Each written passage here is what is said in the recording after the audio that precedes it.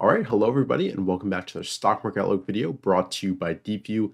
This is my daily driver for charting, screening, watch lists, alerts, and much more. Really exciting stuff, some excellent features that you can't find anywhere else. And you can check out DeepView at deepview.com. I'll have the link popping up right now, as well as down below in the description. One last thing before we dive into the market indexes and go through about 44 stocks from my previous wide watch list. I do want to mention that we're currently running kind of a secret sale over on Traderline University. You can use the code SUMMERTL for $100 off any of our masterclasses.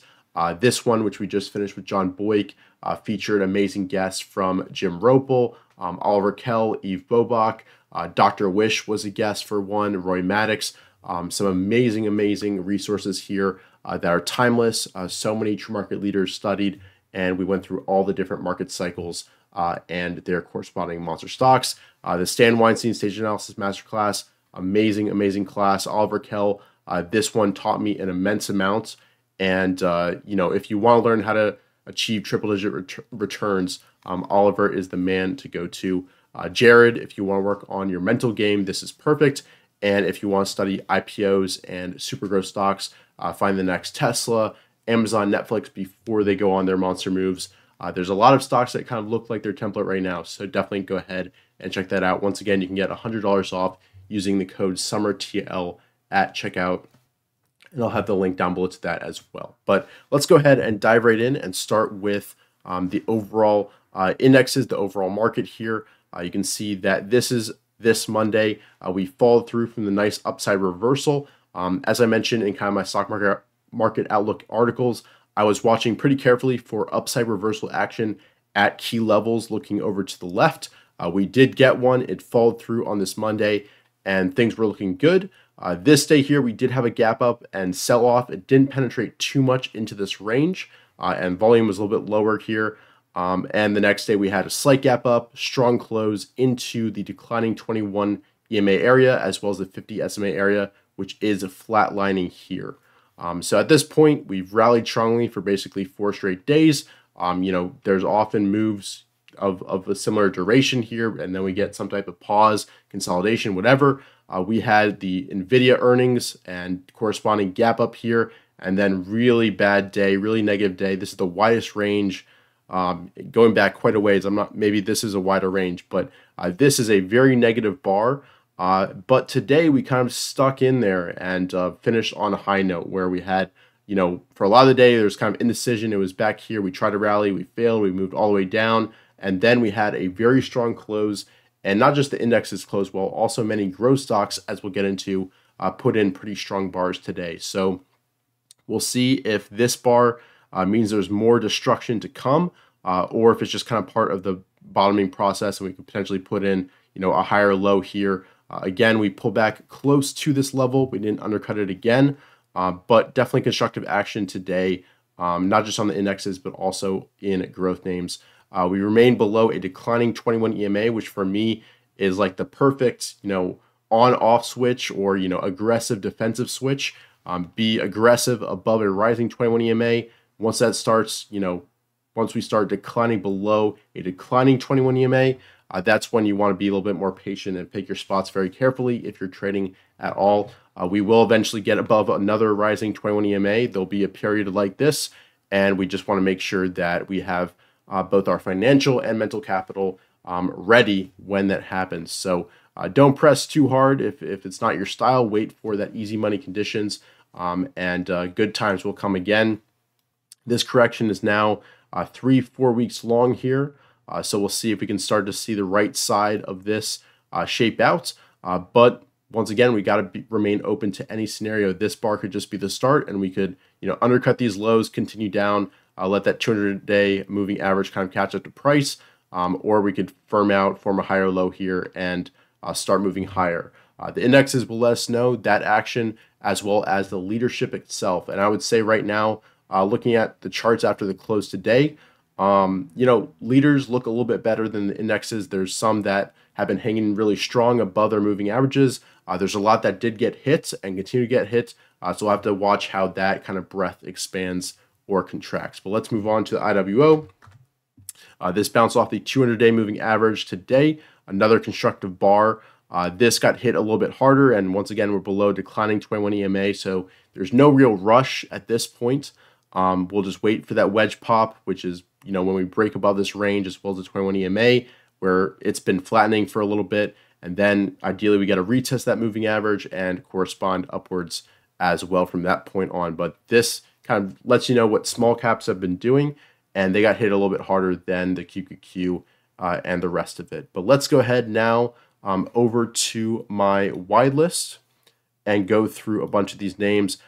These were names that I put on my Outlook article last week. A bunch of names that were setting up or looking good. We had a mixture of good ones and bad ones, and let's go ahead through all these names. So first, TSAT. A lot of these had a lot of names within this industry, and let me open up the data panel and stats table so you can see both the earnings and sales as well as the information over here.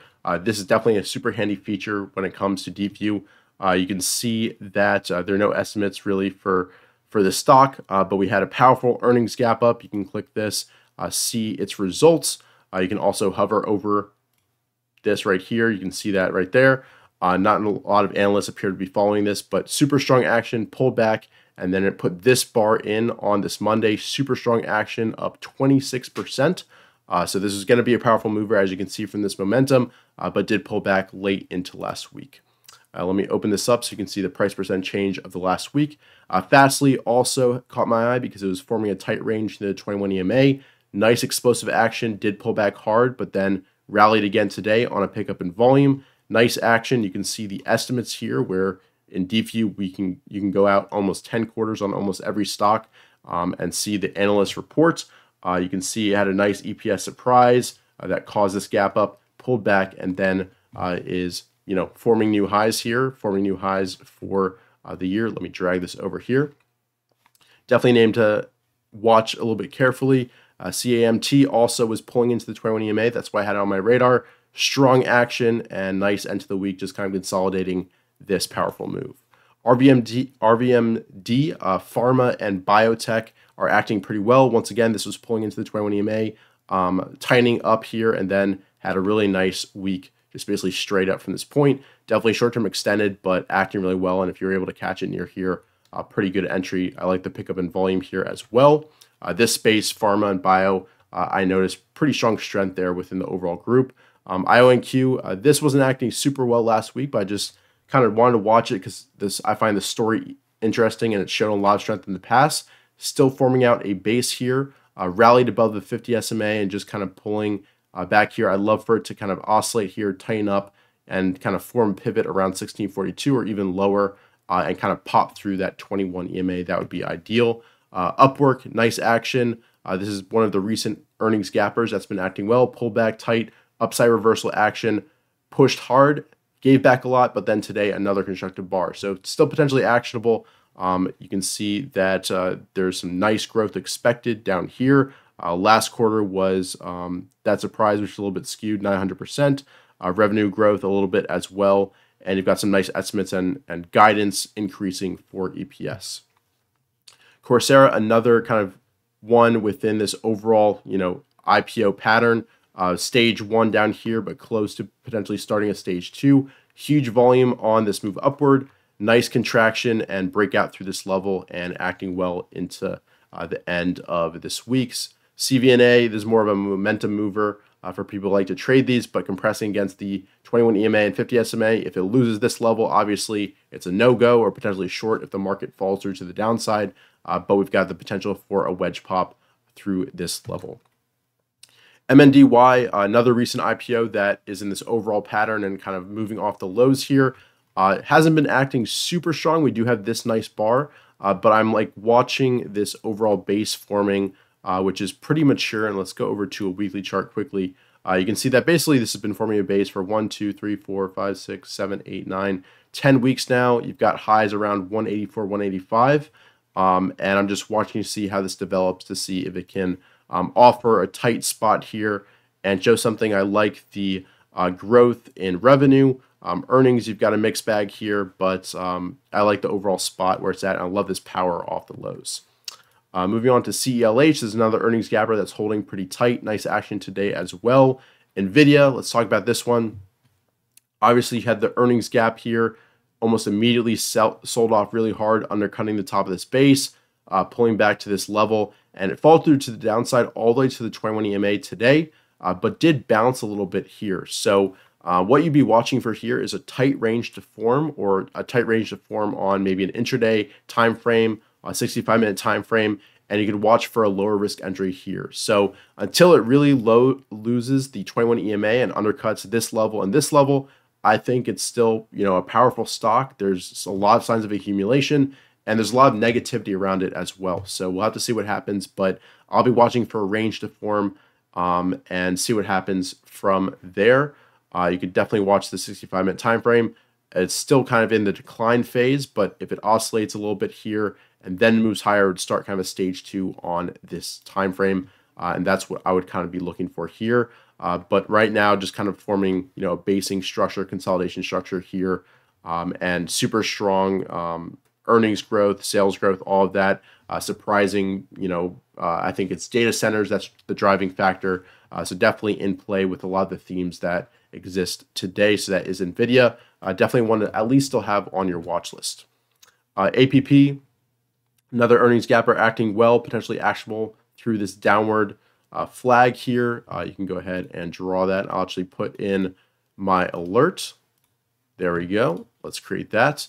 So definitely actionable through this mini flag here. And we'll see if it can push higher. If it fails, reverses, then it might need a little bit more time and let that 21 EMA catch up to price. Adobe, really negative bar here today with a lot of other stocks, but inside day today, holding near the moving averages. In terms of mega caps, this one is acting pretty well, and nice growth expected in both terms of earnings and sales.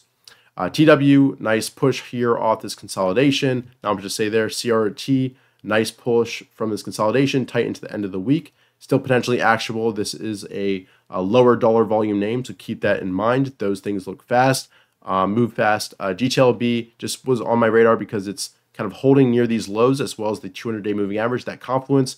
So potentially could form a wedge pop through kind of the 46 area. You can see it was a downside reversal here, but still has that potential and has really nice revenue growth in this name. LOY Pharma, this one, Amgen, REGN, all acting pretty well and is pretty tight the last 4 days after this earnings gap. PWR, nice move out of this consolidation, pushed higher, big downside reversal inside day today. So we'll see if it can hold up or if we're going to lose these lows right here. AMR, a lot of coal, oil, and gas names continue to act really well. This one just setting up tight and going over to a weekly. You can see we've got a strong stage 2 uptrend and then a lot of months of consolidation where we had a push higher on an increase in volume. This is a tight inside week on declining volume, so acting constructive, and we're right near the top of this base. So definitely an area that you should be focused on. The oil and gas names, energy names still look pretty strong relatively. REGN, let's bring up the daily chart here. Still just in a trend, short-term extended, not really actionable here, but just a strong stock that I want to have on my radar. MMP tightening here against the 21 EMA. Couldn't really go these 2 days, so we'll have to see how this does. ETRN, really tight, maybe a little bit too tight. We'll have to see, but it can put in bars like this up 9%. So definitely act quickly with your buy stops as well as your sell stops. TDW, nothing much to say, just up and down. WFRD still compressing versus 21 EMA. Fresh also still in that area, definitely has my eye for next week. DLO just pushed higher today, so potentially forming a U here. We'll have to see what happens. Nice growth expected. NUE leaking a little bit below, but holding that 50 SMA. PXD pulling into the 21 EMA. Tallow also pulling into the 21 EMA, so you can kind of see the look of the oil and gas names. GPN, big upside reversal today off the 21 EMA. That one's pretty interesting. USM getting really tight, so it'll either pop to the upside or downside pretty soon, but be ready to act quickly. I'm not quite sure what the catalyst is for these telecom names, but if you know, let me know down below in the comment section. Uber, not the best bar today, but it did have a pretty good close and holding near, the 50 SMA 21 EMA area, but it broke below kind of these lows altogether. and just like looks to be putting in a base here. So we'll see if we can tighten up and, you know, present an entry point low down in this base. TFI, upside reversal action near the 21 EMA, not super interesting, looks a little bit weak, but I like the volume on the up days versus the down days. X, another recent gap up, pulled back late last week. NOV, also pulling into the 21 EMA. VAL, another oil and gas name, tightening versus 21 EMA. All these look pretty similar. PSG, a really bad bar here. Looks like it needs a little bit more time. SLB looks like the other oil and gas names. Same with OVV, nice upside reversal. INSW, pulling back hard into the 20 EMA. This looks like it needs a little bit more time to base out under these lows and tighten up its ranges. Same with this one. RIG, pretty bad. Well, not terrible, but pull back into the 50 SMA here. Needs a little bit more time. And FRPT pulled back pretty hard. Another name that's pretty interesting, Ross actually mentioned this today. NVO, another recent gap up. I believe it trades on a different exchange, which is why it's so gappy here. But Rai was, you know, looking at this monthly, and just look at this. This is a solid performer since 2003. So super strong action into all-time highs. They've got a new kind of diabetes drug. So keep an eye on this one, and the overall group is pretty strong. So that's a run through of about, you know, 40, 50 names in short order. Let me know your thoughts on this market, as well as any of these stocks I covered today. If there's any that you think I should have my eye on, let me know as well. And if you're watching all the way into this point, thank you so much. Please take the time to leave a like down below, subscribe to the channel if you haven't already. I really do appreciate it, and I read every single comment. So if you have any feedback, let me know down below. I'd really appreciate it. And with that, have a great rest of your weekend, and I'll see you guys in future videos. Take care.